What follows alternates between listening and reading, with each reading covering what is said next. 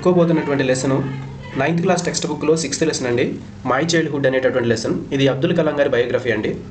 So మనకి ఇచ్చినటువంటి ఈ లెసన్ వింగ్స్ ఆఫ్ ఫైర్ అనేటటువంటి ఒక బుక్లో నుంచి కొంత భాగాన్ని మనకి లెసన్గా ఇవ్వడం జరిగింది.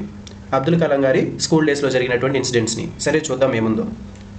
I was born into a middle class Tamil family in the island town of Rameshwaram in the erstwhile Madras state. So Abdul Kalam గారు చెప్తున్నారండి, ఆయనంట పూర్వము మద్రాసుగా పిలువబడినటువంటి రాష్ట్రం, ప్రస్తుతం చెన్నైగా పిలుస్తున్నారు కదండి. సో పూర్వం మద్రాసు అని పిలిచేవాళ్ళు అనమాట. ఆ రాష్ట్రంలోని ఐలాండ్ టౌన్ అయినటువంటి రామేశ్వరంలో ఒక మధ్యతరగతి తమిళ కుటుంబంలో పుట్టాను నేను అని చెప్పేసి అంటున్నారు అబ్దుల్ కలాం గారు. Okay, right. Next, my father జైనుల్లాబ్దీన్. So Abdul Kalam గారి ఫాదర్ పేరు జైనుల్లాబ్దీన్ అండి, జైనుల్లాబ్దీన్. Had neither much formal education Nar much wealth. So ఆయన అంత చదువుకున్న వ్యక్తి కాదు, అలాగని పెద్ద సంపాదన కలిగిన వ్యక్తి కూడా కాదు అని చెప్పేసి చెప్తున్నారు. Despite these disadvantages he possessed great innate wisdom and true generosity of spirit. అయితే ఇన్ని డిసడ్వాంటేజెస్ ఉన్నప్పటికీ సో మా నాన్నగారి యొక్క స్పెషాలిటీ ఏంటంటే బై బర్త్డే ఆయన కొంత జ్ఞానాన్ని కలిగి ఉన్నారు. అంటే పుట్టుకతోనే ఆయనకు కొంచెం జ్ఞాన సముపార్జన అనేది జరిగింది. అంతేకాదు చాలా మర్యాదస్తుడు, ట్రూ జనరాసిటీ ఆఫ్ స్పిరిట్ కలిగినటువంటి వ్యక్తి, ఉదార స్వభావం కలిగినటువంటి వ్యక్తి, సో గొప్ప సహజమైనటువంటి జ్ఞానాన్ని కలిగి ఉన్నటువంటి వ్యక్తి అని చెప్పేసి వాళ్ళ నాన్నగారి గురించి అబ్దుల్ కలాం గారు చెప్పడం జరిగింది. He had an idol హెల్ప్మేట్ in my mother Ashiamma. So వాళ్ళ నాన్నగారికి ఒక ఐడిల్ హెల్ప్మేట్, సో అంటే life పార్ట్నరేనండి.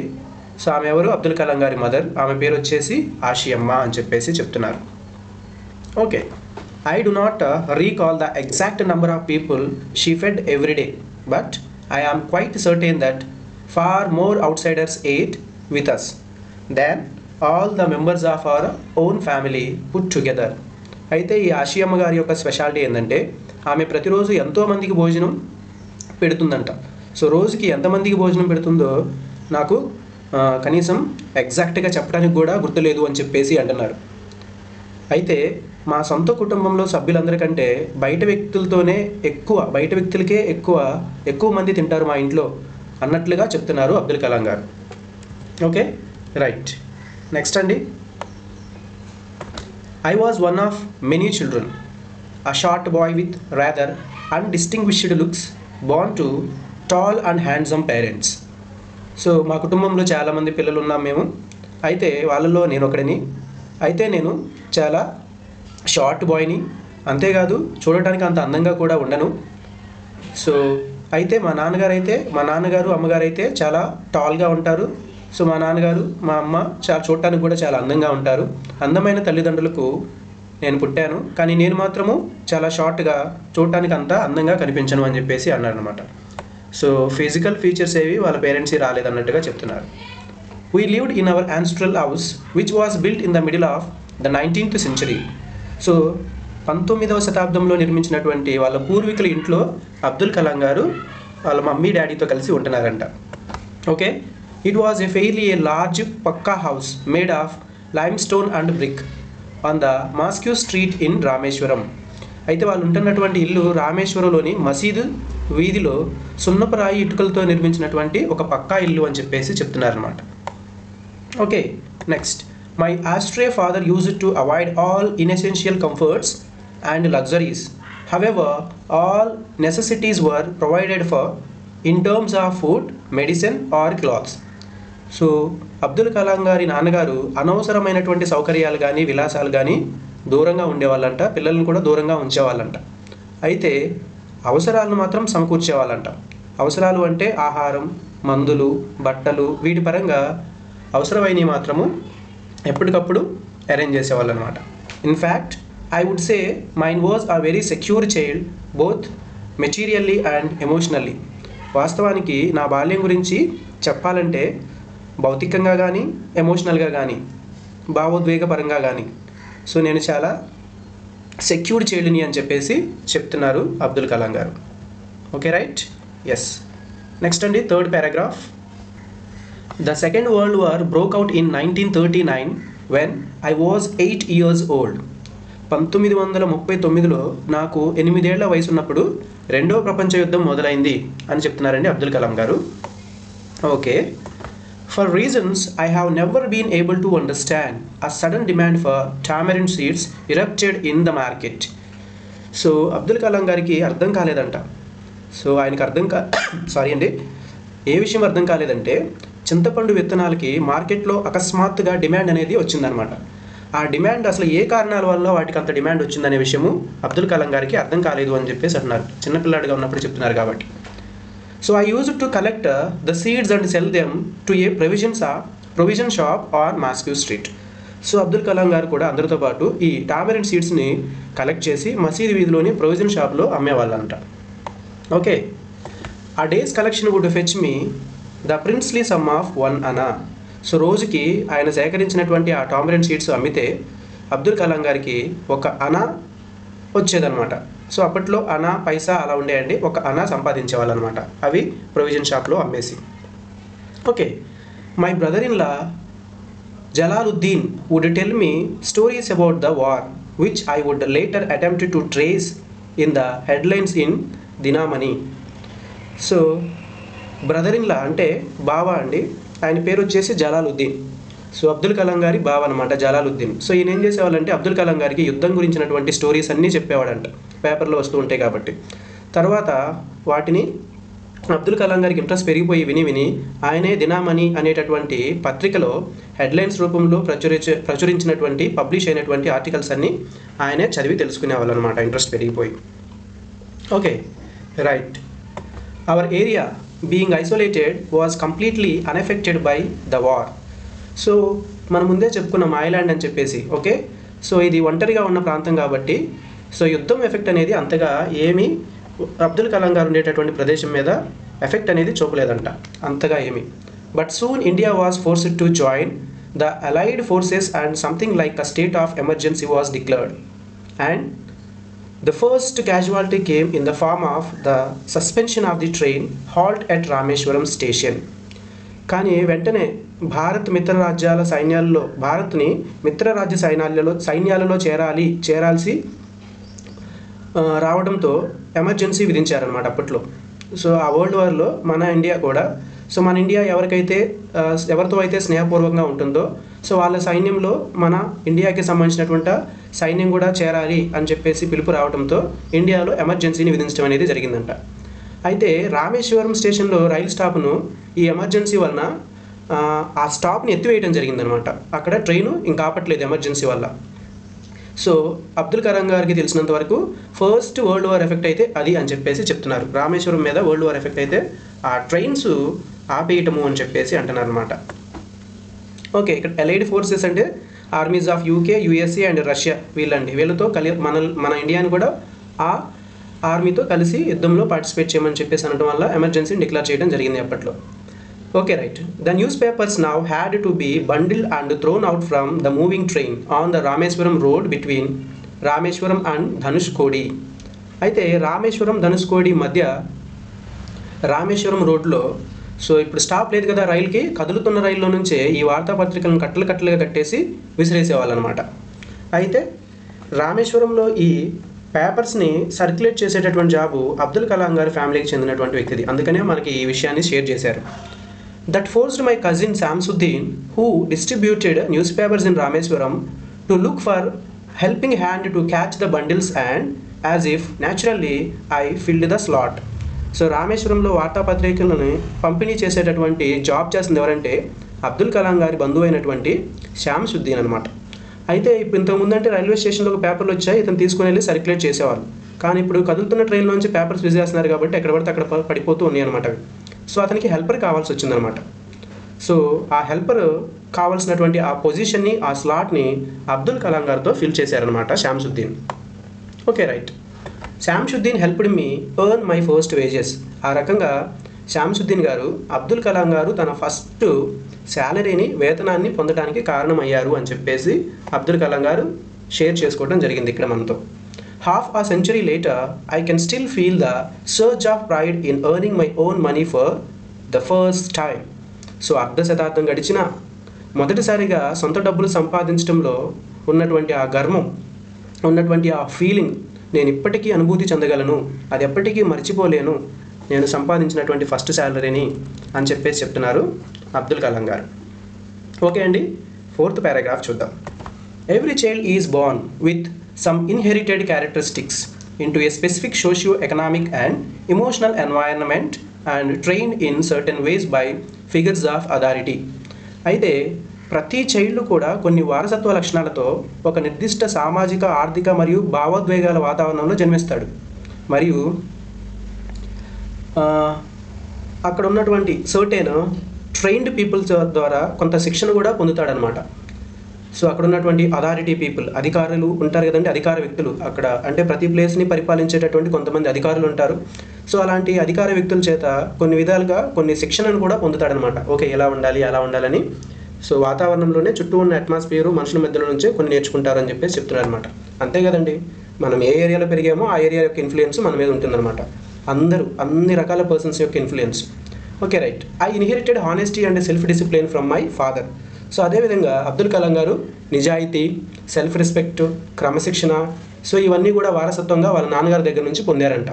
From my mother I inherited faith in goodness and deep kindness and so did my 3 brothers and sister. అయితే అబ్దుల్ కలాం గారు వాళ్ళ మదర్ దగ్గర నుంచి మంచితనాన్ని, ఇతరుల మీద దయ, జాలి చూపించటం, విశ్వాసాన్ని కలిగి ఉండటాన్ని వారసత్వంగా పొందారంట. అబ్దుల్ కలాం గారే కాదు, అబ్దుల్ కలాం గారితో పుట్టినటువంటి సిబ్లింగ్స్ 3 సోదరులు ఉన్నారంట. సో అంతేకాకుండా ఒక సోదరి కూడా ఉందన్నమాట, ఒక సిస్టరు, 3 brothers. వీళ్ళు కూడా ఈ క్వాలిటీస్ అన్నిటిని కూడా వాళ్ళ పేరెంట్స్ దగ్గర నుంచి పొసెస్ చేశారు అని చెప్పేసి, పొందారు అని చెప్పేసి చెప్తున్నారు. I had 3 close friends in my childhood.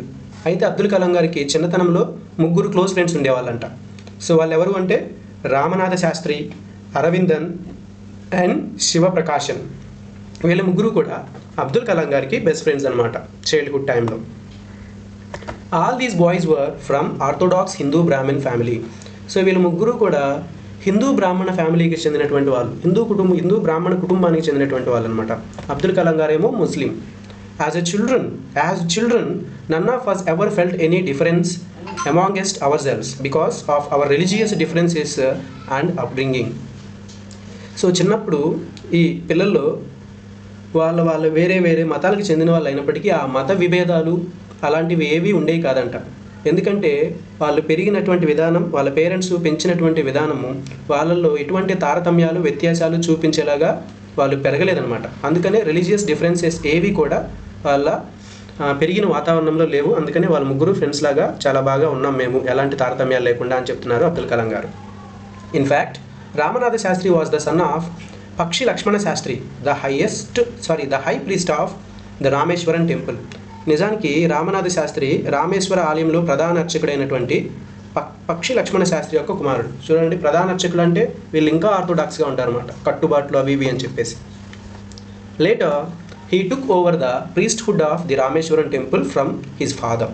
So ఆ తర్వాత రామేశ్వరం ఆలయ ప్రధాన అర్చకత్వాన్ని, ఆ అర్చకత్వ బాధ్యతలను ఈ రామనాథ శాస్త్రి స్వీకరించడం జరిగిందనమాట వాళ్ళ నాన్నగారి దగ్గర నుంచి. Okay, right. నెక్స్ట్ అండి,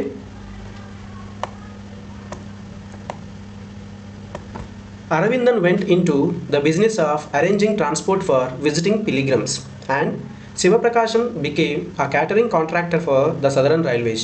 అరవిందన్ అనేటటువంటి వ్యక్తి మాత్రం ఈ యాత్రికులకు ఈ ట్రాన్స్పోర్ట్ అనేది ఏర్పాటు చేసేటటువంటి బిజినెస్ అనేది స్టార్ట్ చేశాడంట. అదేవిధంగా శివప్రకాశన్ మాత్రం దక్షిణ రైల్వేలో క్యాటరింగ్ కాంట్రాక్టర్గా సెటిల్ అయ్యారంట. సో వాళ్ళ ఫ్రెండ్స్ అలా సెటిల్ అయ్యారని చెప్తున్నారు.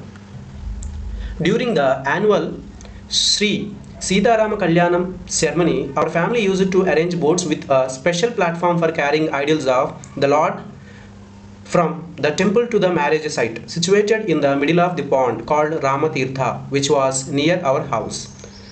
So, యాన్యువల్ అంటే సంవత్సరంలో ఒకసారి జరుపుకునేటటువంటి సీతారామ కళ్యాణం ఈ సందర్భంగా అబ్దుల్ కలాం గారి కుటుంబంలో వాళ్ళు ఆలయం నుండి ఈ సీతారాముల వారి కళ్యాణం జరిగేటటువంటి ప్లేసు, ఆ ప్లేస్కి ఈ బోట్లు అనేవి అరేంజ్ చేసేవాళ్ళంట. అయితే సీతారాముల వారి కళ్యాణం జరిగేటటువంటి ఆ ప్లేస్ని రామతీర్థ అని చెప్పేసి అంటారంట. ఆ ప్లేసు అబ్దుల్ కలాం గారి ఇంటికి దగ్గరలోనే ఉండేదంట. ఓకే, అయితే ఇది ఒక చెరువు మధ్యలో ఉండటం వల్ల బోట్లోనే ప్రయాణించాలి. సో ఆ బోట్ ట్రాన్స్పోర్టేషన్ అంతా కూడా అబ్దుల్ కలాం గారి వాళ్ళ ఫ్యామిలీ చూసేవాళ్ళంట, ఏర్పాటు చేసేవాళ్ళంట. Okay, though they were Muslims. Understand? Yes. Events from the Ramayana and from the life of the prophet were the bedtime stories my mother and grandmother would tell the children in our family. So రామాయణంలోని సంఘటనలు, ప్రవక్త మహమ్మద్ ప్రవక్త జీవితంలోని సంఘటనలు, so వీళ్ళ అమ్మగారు, నానమ్మగారు, వాళ్ళ కుటుంబంలోని పిల్లలందరికీ బెడ్ టైమ్ స్టోరీస్ లాగా చెప్పేవాళ్ళు అనమాట. చూడండి, సో మహమ్మద్ ప్రవక్త గురించి చెప్పేవాళ్ళు, సో రామాయణంలోని కొన్ని సిచ్యువేషన్లు, సంఘటనలు కూడా చెప్పేవాళ్ళు అనమాట. సో పిల్లల్ని అలా పెంచాలండి. One day when I was in the 5th standard at the Rameshwaram Elementary School, a new teacher came to our class.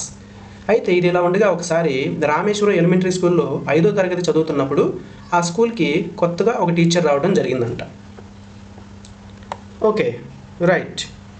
I used to wear a cap which marked me as a Muslim and I always sat in the front row next to Ramanatha Sastry. అయితే అబ్దుల్ కలాం గారు ఆయన ముస్లింని represent చేసే విధంగా ఒక టోపీని ధరించేవాళ్ళు అనమాట. అంతేకాకుండా రామనాథ శాస్త్రి పక్కనే ముందు వరుసలోనే ఎప్పుడూ కూర్చునేవాడు అనమాట. రామనాథ శాస్త్రి ముందు వరుసలో కూర్చునేవాడు, ఆ రామనాథ శాస్త్రి పక్కనే అబ్దుల్ కలాం గారు ఎప్పుడూ కూర్చునేవాళ్ళు అనమాట. So who or a sacred thread.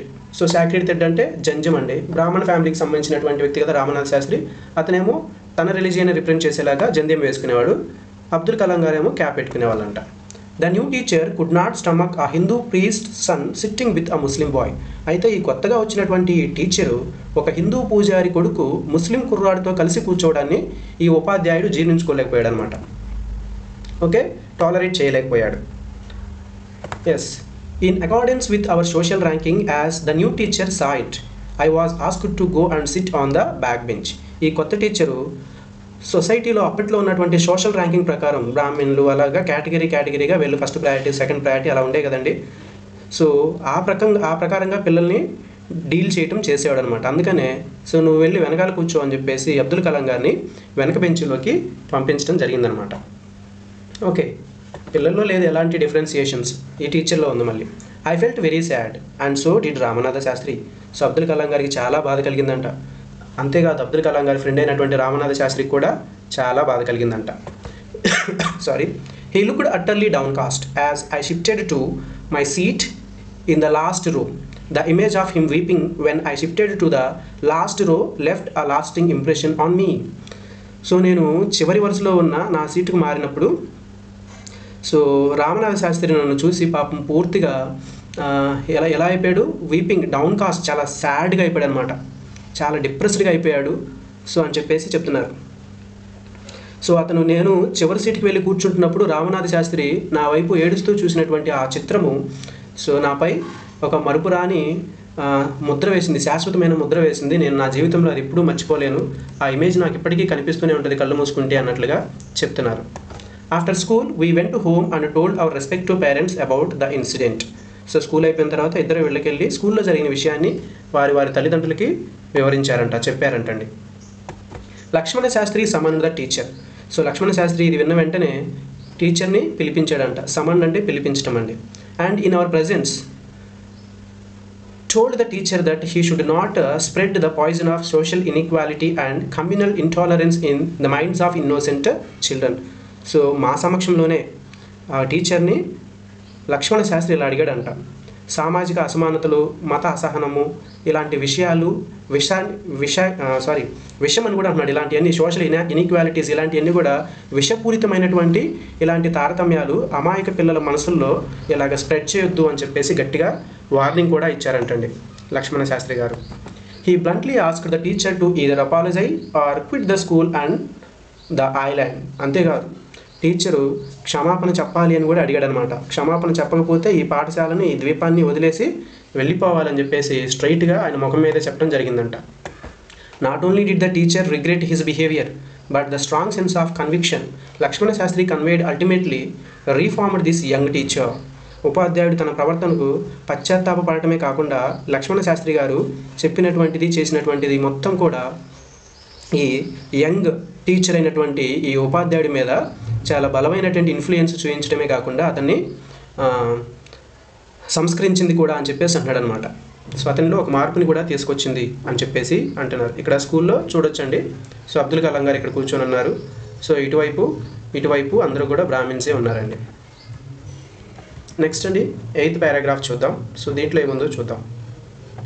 On the whole the small society of Rameswaram was very rigid in terms of the segregation of different social groups. మొత్తం మీద రామేశ్వరంలోని చిన్న సమాజం ఏదైతే ఉందో వివిధ సామాజిక వర్గాల విభజన విషయంలో చాలా కఠినంగా ఉండేదన్నమాట. ఓకే, సామాజిక వర్గాలంటే తెలుసు కదండి, వేరే రిలీజన్, వేరే కాస్ట్ ఇలాగనమాట. However my science teacher Subrahmanya Iyer, though an orthodox Brahmin with a very conservative wife, was something of rebel. అయితే అబ్దుల్ కలాం గారి సైన్స్ టీచర్ అయినటువంటి శివసుబ్రహ్మణ్య అయ్యర్ గారు అతని వైఫ్ వచ్చేసి చాలా సాంప్రదాయబద్ధమైనటువంటి వైఫ్ అనమాట. అంత స్ట్రిక్ట్ రూల్స్ అవి కలిగినటువంటి సనాతన బ్రాహ్మణ కుటుంబానికి చెందినటువంటి లేడీ అనమాట ఆమె. అలాంటిది అయినప్పటికీ కూడా సైన్స్ టీచర్ శివసుబ్రహ్మణ్య అయ్యర్ మాత్రము చాలా ఒక రెబల్ అనమాట. ఇలాంటివి అంటే ఆర్థోడాక్స్ పేరుతో పిచ్చి పిచ్చి అన్ని చేయకూడదు అనేటటువంటి ఒక తిరుగుబాటు కలిగినటువంటి వ్యక్తి అనమాట. Okay, right.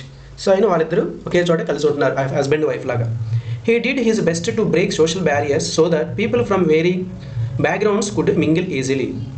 సో విభిన్న నేపథ్యాలకు చెందినటువంటి వ్యక్తులు, విభిన్న కులాలు, కాస్ట్లు, రిలీజియన్స్కి చెందినటువంటి వ్యక్తులు సులభంగా సమాజంలో కలిసిపోవడానికి అడ్డంకిగా ఉన్నటువంటి తారతమ్యాలను పూర్తిగా సొసైటీలోంచి రిమూవ్ చేయడానికి తన వంతు కృషి తాను చేసేవాళ్ళంట ఈ science teacher. Okay, he used to spend hours with me and would say, Kalam, I want you to develop so that you are on par with the highly educated people of the big cities. So ఆయన కలాం గారితో చాలా గంటల తరబడి మాట్లాడేవాళ్ళంట, spend చేసేవాళ్ళంట. అంతేకాదు కలాం గారికి చెప్పేవాళ్ళంట కొన్ని మంచి మాటలు కూడా. ఏమని, కలాం నువ్వు పెద్ద నగరాల్లో ఉన్నత విద్యావంతులతో సమానంగా అభివృద్ధి చెందాలని నేను కోరుకుంటున్నాను అని చెప్పేసి అబ్దుల్ కలాం గారిని ఎప్పుడూ ఎంకరేజ్ చేసేవాళ్ళు అనమాట. ఓకే, 9th పారాగ్రాఫ్లో ఏముందో చూద్దాం. One day he invited me to his home for a meal. His wife was horrified at the idea of a Muslim bye being invited to dyne in her ritually pure kitchen. ఒకరోజు అబ్దుల్ కలాం గారిని వాళ్ళ యొక్క science master ఇంటికి భోజనానికి పిలిచాడనమాట. అయితే ఆ science master యొక్క wife చాలా ఆర్థోడాక్స్ కదండి. సో ఆమె వంటగదిని చాలా పవిత్రమైనటువంటిదిగా భావించింది. సో అబ్దుల్ కలాం గారు రావటం భోజనానికి చూసి ఇంత పవిత్రమైనటువంటి వంటగదిలోకి ఒక ముస్లిం అబ్బాయిని తీసుకురావటం ఏమిటి అని చెప్పేసి, సో వంటగది అంతా అపవిత్రమైపోయింది అని చెప్పేసి, రిలీజియన్కి ఎగ్నిస్ట్గా ఉందని చెప్పేసి తెగ భయపడిందంట ఆమె. She refused to serve me in her kitchen. So ఆమె తన వంటగదిలో నుంచి వస్తువులు నాకు వడ్డించడానికి నిరాకరించింది.